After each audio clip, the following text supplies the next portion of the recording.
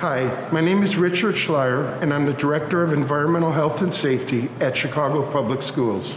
As we begin welcoming students back into our school buildings, some of you may have questions about how the district will ensure that all classrooms will have proper ventilation and air quality.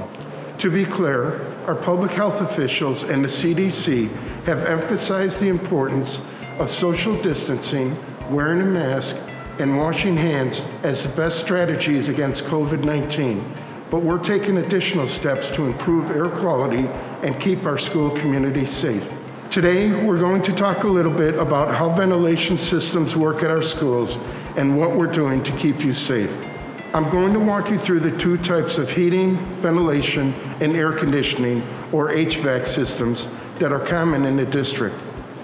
Let's start with an older school building like Burnside Scholastic Academy here in the Chatham community. Many people assume these buildings are less safe because of their age, but that's not the case. Because they were designed and built at a time when illnesses like tuberculosis and Spanish flu were more prevalent, many were actually designed to maximize airflow. The district has spent tens of millions of dollars to repair and restore these ventilation systems over the summer and fall, and they are back in working order. So this we're looking at is a newly installed fan wall system, and the wires are temperature gauges that will adjust the fresh air coming into the building. School buildings like Burnside have an air shaft that allows outside air to enter the building. That air is then carried through vents into your classroom, and there are also exhaust vents that will pull stale air out of the classroom and push it outside. Often the exhaust vents are found in the closet or in the back of the room.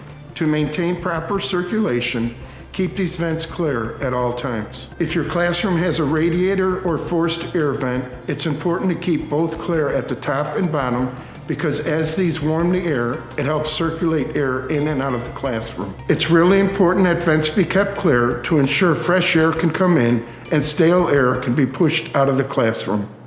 Schools that were built more recently, like here at Englewood STEM High School, use a centralized HVAC system. These systems pull in clean outside air and circulate that air throughout the school. Let's take a look at the HVAC system on the school's roof to show you how these systems work. Centralized HVAC systems have a bank of air filters to clean the air before it is circulated. We have adjusted our HVAC systems to draw in as much fresh air as possible, purify it with HEPA filters in every classroom, and force all the stale air outside. Let me show you how that works. First, the dampers are set to draw in as much fresh air as possible while also maintaining comfortable room temperatures for students and staff. In the fall, the district worked with a team of independent, state-certified environmental specialists to conduct indoor air quality assessments at each one of our school buildings to ensure our mechanical systems were in working order and ready to welcome back students and staff.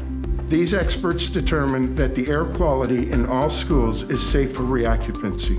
To provide an extra level of support, the district is installing HEPA air purifiers in your child's classroom, which will remove 99.99% of airborne viruses, bacteria, and mold. The district will install a total of 27,000 HEPA air purifiers, one enough for every classroom in the district, when all 340,000 students return.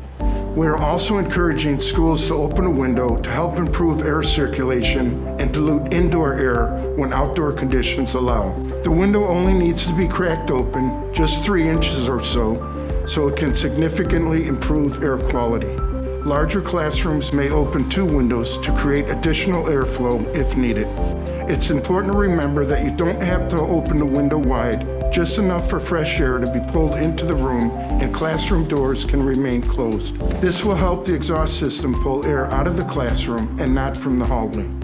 Taking these simple steps will help increase fresh air coming into your classroom.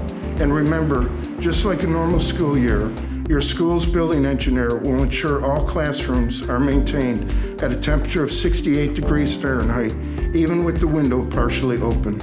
Our facilities team is here to help. Just let us know. Finally, while we have made significant improvements to the ventilation and purification, it is important to remember to continue to follow the CDC's key mitigation strategies, including washing hands, mask wearing, social distancing, and disinfecting commonly used areas. Our improvements in ventilation and air purification will work hand in hand with these practices to create the safest possible learning environment. We hope that this overview has provided you with more clarity on the district's commitment to clean air and safe schools. To learn more about our efforts, please go to cps.edu/air quality.